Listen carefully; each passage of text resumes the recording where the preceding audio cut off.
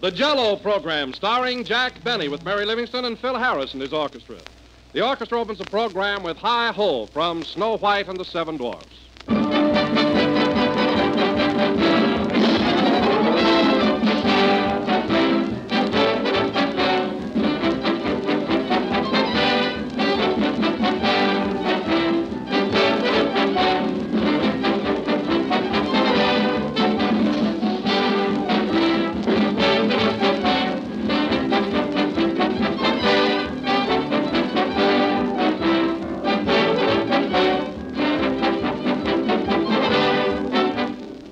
Here's a man who wants us to settle an argument for him. He's Mr. O. Beck of South Perry Street, Chicago. Mr. Beck writes, one person claims there are two Jell-Os.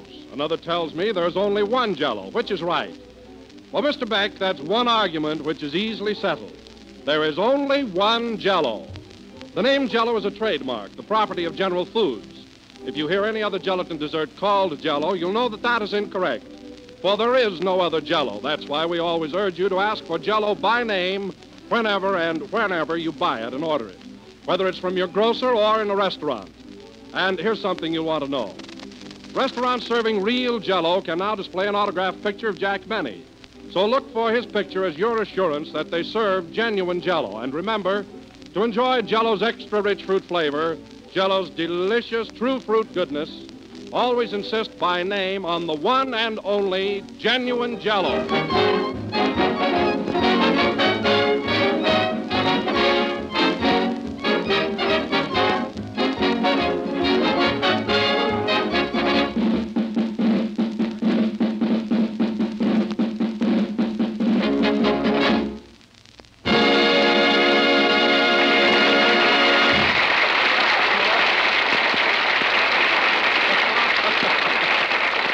That was Hi-Ho, played by the orchestra. Now, ladies and gentlemen, we have a little surprise for you. Jack wired us that owing to a slight delay on the train, he'll be just a few minutes late. So in the meantime, while we're waiting for Jack, I'll turn the microphone over to his good friend and pinch hitter, Georgie Jessel.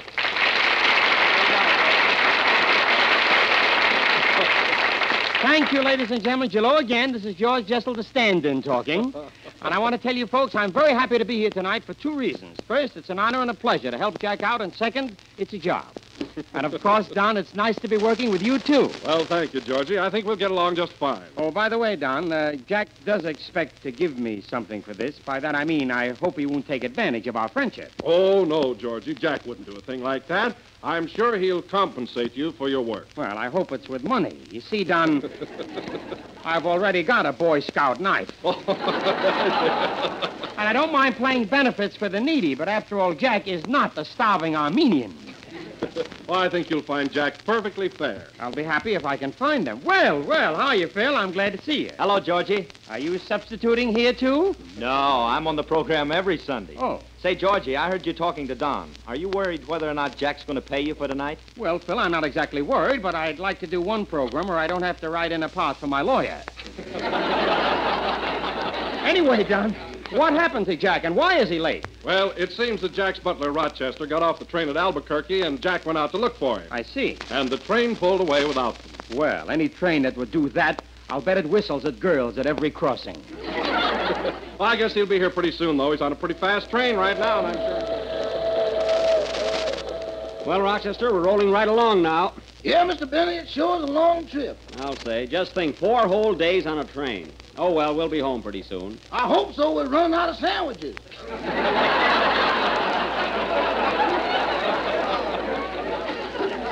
Well, we would have been home yesterday if you hadn't got off at Albuquerque to look at those Indians. I thought I was back in Harlem.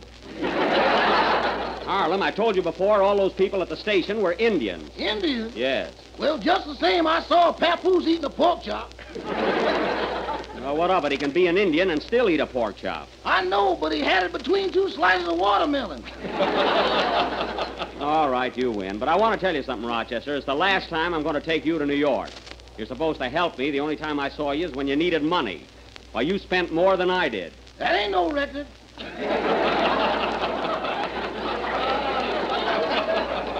Well, never never mind that. Another thing, you lied to me. You told me you needed the money for a new suit. Now, where is it? The suit? Yes, the suit. You mean the one I had my heart set on? Yes, where's that new suit I gave you the money for? Well, I'll tell you, boss. I was on my way to the store and got mixed up in a game of African badminton. Oh, so you lost your suit in a crap game, huh? Yes, sir. I rolled myself right out of the Easter parade.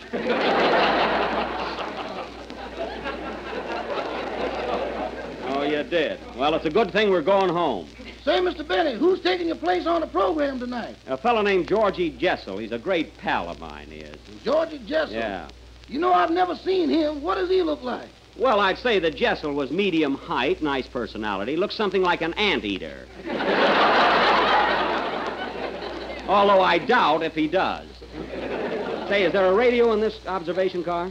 There's one right over there by that lady. Oh, fine. Pardon me, madam. Do you mind if I tune in the radio? No, not at all. Go right ahead. Thanks. I'm very anxious to hear the Jack Benny program. You're just the type. Well, there's a fan for you. Rochester, tune in NBC. It's around 65 on the dial there. Yes, sir. So therefore, ladies and gentlemen, insist on genuine Jell-O. It is America's leading dessert. That's it, Rochester. It's Don Wilson, all right. And it comes in 6 delicious flavors: strawberry, raspberry, cherry, orange, lemon, and lime. That was very good, Don. What you said was not only thrilling, but educational. We got the wrong program. Quiet, that's Mr. Jessel. Oh. Well, Don, how am I doing so far? Do you think I'm handling the program all right? Well, to tell you the truth, Georgie, and please don't repeat this to Jack. Oh, you can trust me. You know, I think you've given this program new life. Frankly, you're much more amusing than Jack. He ain't kidding, Georgie. You're dynamite. He didn't even ask Phil. Say, Georgie, you've known Jack quite a little while, haven't you? Yes, Jack and I have been in show business about the same length of time. As a matter of fact, we started out in the very same theater. Oh, in the same theater, huh? Mm-hmm. And even in those days, Jack was a real showman. He wouldn't sell one single peanut during my act. That's a lie. It was popcorn. But anyhow, Don, I must admit that Jack has made marvelous strides. He went from peanuts to Jell-O in 6 delicious years. Oh, say, Don, where's Mary? Here I am. Hello, Georgie. There's Mary. Doesn't she sound natural? Right? Well, Mary, I bet you're anxious for Jack to get back. It'll seem sort of strange working with me. No, I like to work with you, Georgie. You want to know something? Now, don't repeat this to Jack, will you? Oh, you can trust me. Well, believe me, it gets pretty tiresome week after week looking at that blank face of his. Looks like a bowl of mush. Mush yet. Well, Mary, after all, I'm not so much to look at myself. I've never been taken for a Myrna Loy. Of course, she's much taller than I am. But at least you're different than Jack. You smile and laugh once in a while. Jack never laughs. Well, my teeth don't slip out. That's a good one. Now, Rochester, my teeth don't slip out. No, sir, you hold them in better than anybody. Get away from me. I want to hear this. Say, Mary, I'd like to ask you something, and believe me, you're the first one I've mentioned this to. Now, what do you think Jack's going to give me for taking his place tonight? Oh, he'll take care of you. First, he'll tell you how wonderful it was of you to come up here, and then he'll give you a great big pat on the back. You mean the same as I get every place else? But, Mary, Jack isn't that tight. He isn't, eh? Listen, Georgie. Jack has been in New York a week, and I'll bet he's still got California air in his pocketbook. But surely he'd open it up to let the moth see Radio City, wouldn't he? Rochester. He ain't no good at all. Gee, I wish this train would get in. Come here, Georgie. You want me to tell you something? What is it? You remember that birthday party Jack gave for himself about a month ago, and he invited a big crowd? Yes, I remember. What are you laughing at? Well, between the first 2 courses, he ran out and had all the presents appraised. And then what happened? Was Jack mad? He only broke even on the dinner. The little traitor. They're sure tearing you down, boss. To think I bought them all gifts. And Mary's I can't wear. You can fold it up and use it for silk handkerchief.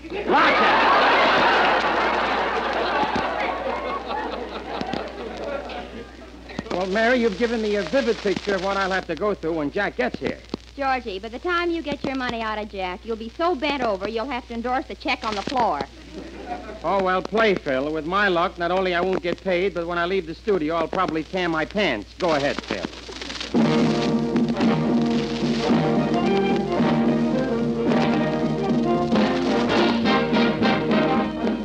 that music sounds like Harris, all right. Yes, sir. Los Angeles, all out. Last one off the train to Old Tomato.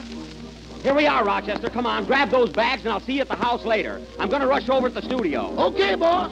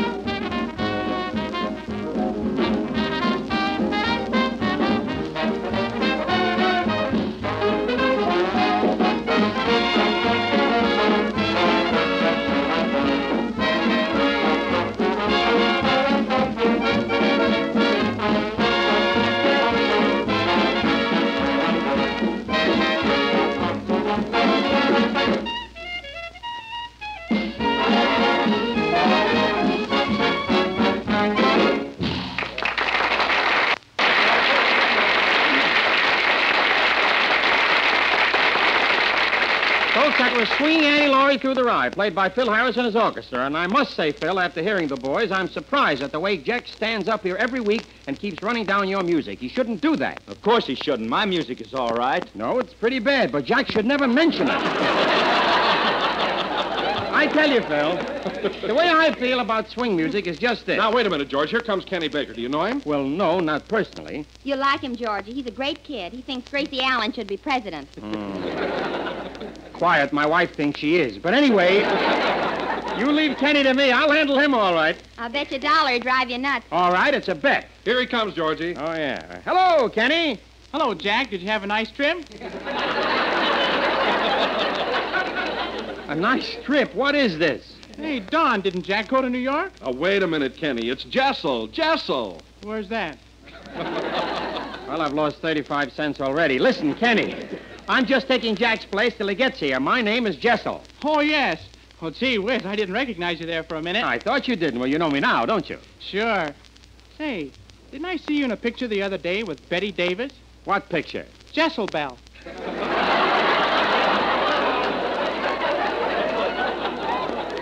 Jezebel. Look, Kenny, the name of the picture is Jezebel. It wasn't me. I don't make pictures. And here's your $1, Mary. Thanks. Hey, what's going on? Nothing, Kenny. I just bet Mary $1 that you couldn't drive me nuts. Gee, you're a sucker. Well, this entire event looks good for a loss to me. Well, hello, fellas. Here I am.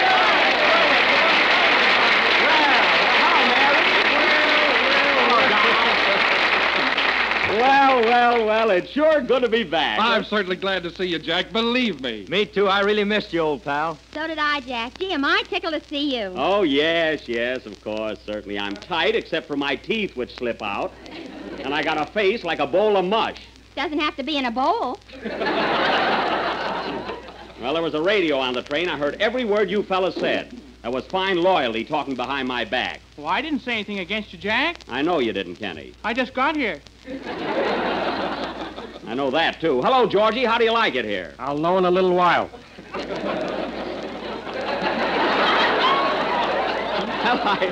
I appreciate your coming over and helping me out tonight. It was a great display of friendship. Here it comes, folks. Now, look, Jack, patting on the back, that's for children. You know that, don't you? We're very good friends, but this is my business, the same as yours. I understand that. But look, Georgie, Look, nothing. You wired me to come over here. I did, and I expect to get paid. Well, all right. Gee, you'd think I was a chiseler or a tightwad or something. Up to something, you were pretty hot.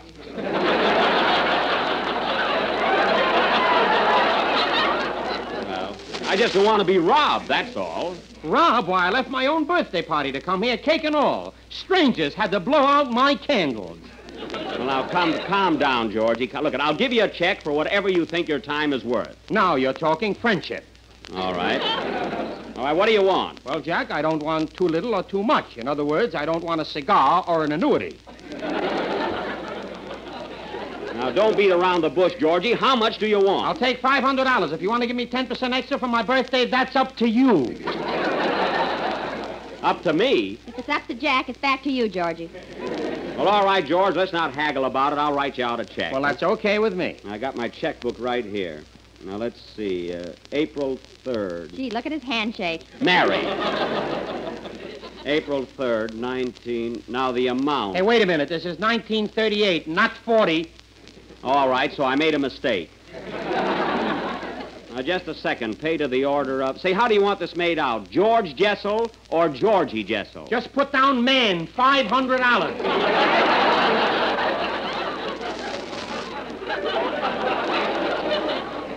All right, here's your check. Oh, thanks, Jack, and it's really been a pleasure. If you ever need me again, don't fail to call on me. Oh, I will. By the way, Georgie, where can I get in touch with you? I mean, what's your phone number? Anteater, 8056. Goodbye, everybody.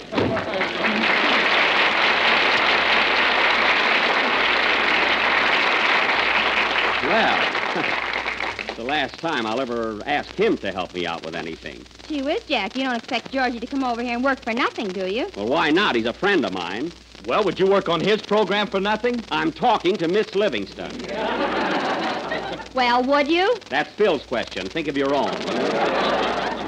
I've got one. Shut up. Now, let me tell you something. Last week in New York, Fred Allen, Kate Smith, Ripley Lyman, and Von Zell all appeared on my program for nothing.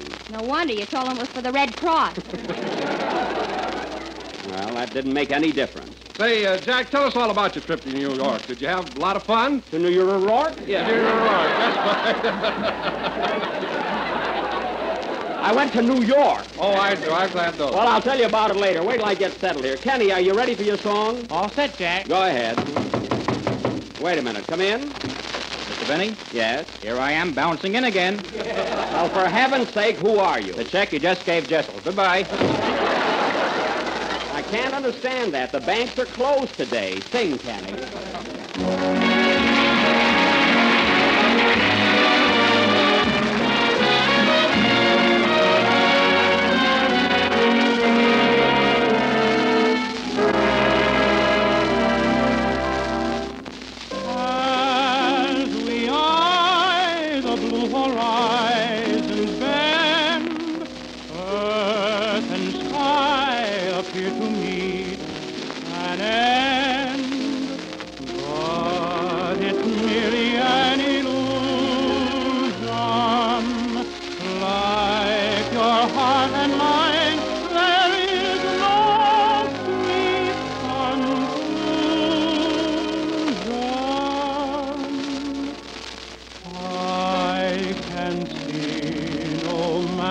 How near you'll be, you'll never belong to me. But I can dream and fly. Can't I pretend that I'm locked in the bend of your embrace? For dreams are just like wine, and I am drunk with mine. I'm aware my heart is a sad affair. There's much disillusion there, but I can dream, can't I?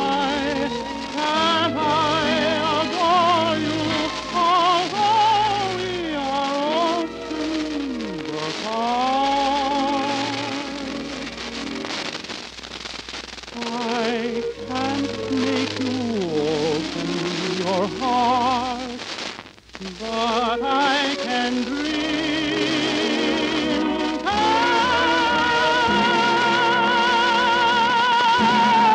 I?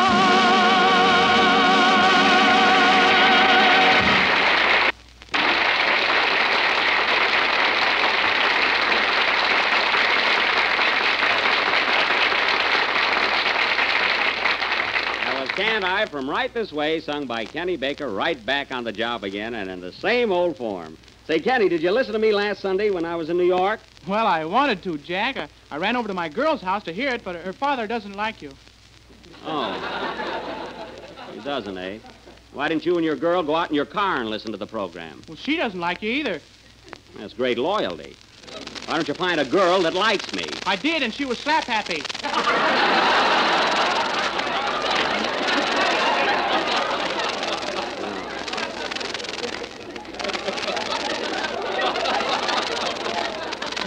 Gee, I'd like to know how the program came over last Sunday. Did you hear it, Mary?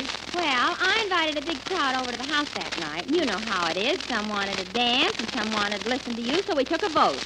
Oh, how did it come out? The Big Apple won by a landslide. That's fine. You were the hostess. Why didn't you put your foot down? I did. I said, this is my party. You can either listen to Jack's program or go home. Read that again, Mary. It's an awfully good line. I don't want to... You know, put force into it. Go ahead. I did. Uh-huh. Wait, I'll ask you first. All right. You were the hostess. Why didn't you put your foot down? I did. I said, this is my party. You can either listen to Jack's program or go home. That's great. And what else did you say? Nothing. I was alone. So I went to bed. Well, as long as you were left alone, you could have listened to me. Why all this hurry about getting to sleep? I'm having a continued dream about Clark Gable. Oh. And I didn't want to miss Chapter 12. That's a very feeble excuse. Did you hear the program, Don? Well, to tell you the truth, Never Jack, mind, never mind. All I can say is, I'm certainly proud of my associates. Not one of you listened to me. Now, wait a minute, Jack. Don't be so hasty. I heard the program from beginning to end. It was great. Thanks, Bill. Say, how'd you like that routine I did with Paul Whiteman? Oh, that was swell. I'll tell you, Jack, I'm still laughing. Well, stop laughing. Whiteman wasn't even there. You double-crosser, you didn't hear the program. I did, too. Well, how could you hear Whiteman when he wasn't there? I could have been drunk, you know. Go on, you were nowhere near a radio last Sunday. I was, too, and I heard every word of that program. Why, Phil, you're nothing but a great big liar. You've got something there. What a gang to think that not one of you could devote a half hour to me. Come in. Well, look who's here. Hiya, Buck. Hello, stranger.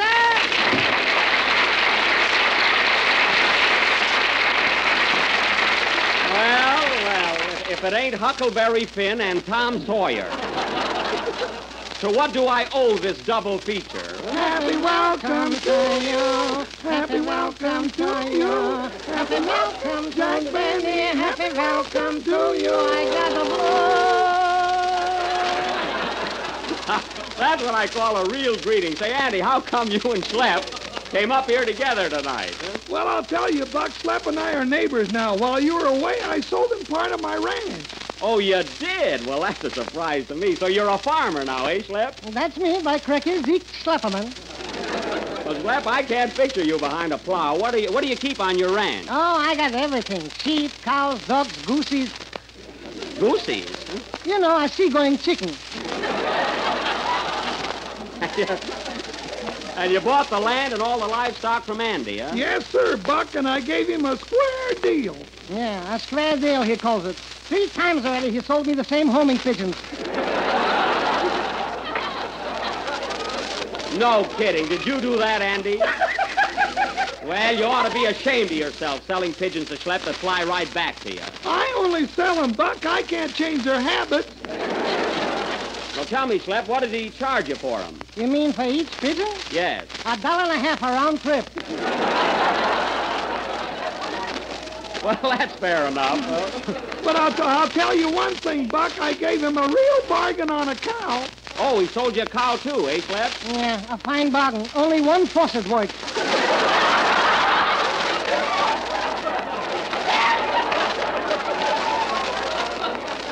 Well, maybe your technique isn't right. Now, look, Andy. Andy, what's the idea of selling so much stuff to Schlepperman? Huh? Well, I'll tell you, Buck. Pa had to have some ready cash. He's going to buy an aeroplane. Oh, your pa wants to be an aviator, huh? Has he ever been up in the air before? Just once when our goat caught him unawares. So your goat made an aviator on him. What does your ma think of the idea? She says let him go. He's always been hiring a kite anyhow. Well, I wish him a lot of luck. Well, Buck, guess we'll be running along now. Just dropped in to welcome you back home. Goodbye, Jackie boy. Come out and see me sometimes to my ranch. Thanks, I'll do that. What's the name of your place? Slapperman's Hacienda. Suits, cloaks, and fresh eggs. Fine, I'll be there. So long, boys. Oh, say, Buck, I forgot to ask you, did you have a nice time in New York? Oh, swell, Andy. Well, that's good. Well, come on, Zeke. Okay, partner. I'm from under range where the deer and the cantaloupes play. Well, so Schlepperman is a farmer now. That's as big a surprise as Andy talking with a dialect. Won't be long now.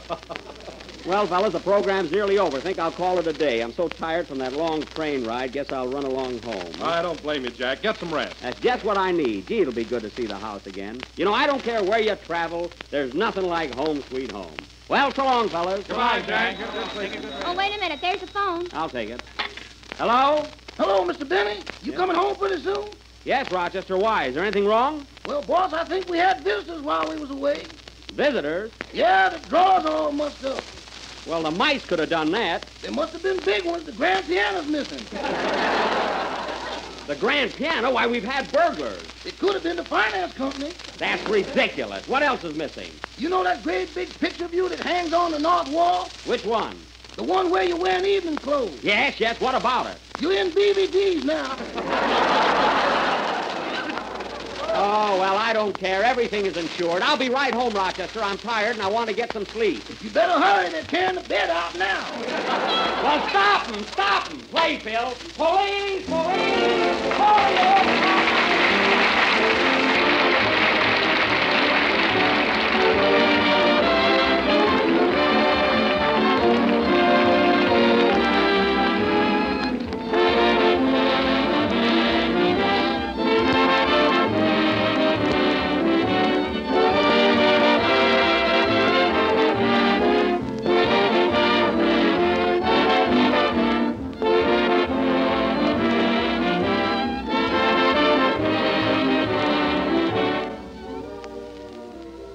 If your family's appetite has a touch of spring fever, here's a swell way to cure it.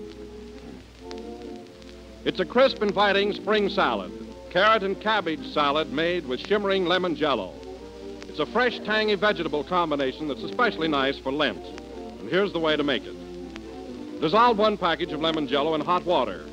Add 2 tablespoons of vinegar and half a teaspoon of salt. Chill until slightly thickened. Then fold in 1 cup of grated raw carrots and 1 cup of shredded cabbage. Chill until firm, unmold on crisp lettuce, and serve with real mayonnaise. And believe me, you really have something. A clear golden mold of lemon jello with crisp carrots and cabbage inside. It's cheerful to look at as the first spring sunshine, tart and tangy, crisp and fresh tasting. It's perfectly swell to eat. Just be sure to make it with genuine jello. So order some lemon jello tomorrow and try this grand new salad. And when you're ordering, look for the big red letters on the box. They spell Jello.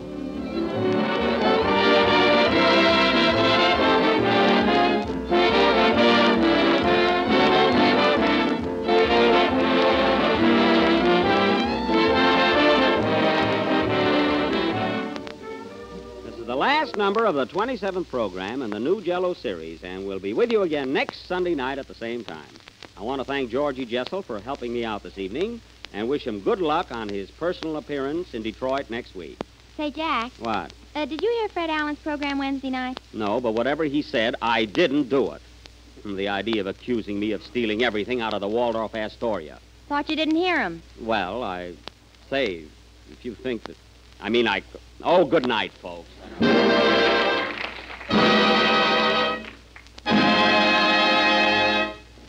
J-E-L-L-O. Kenny Baker appears on the Jello program through courtesy of Mervyn LeRoy Productions. Tonight, We Love is from Romance in the Dark. This is the National Broadcasting Company.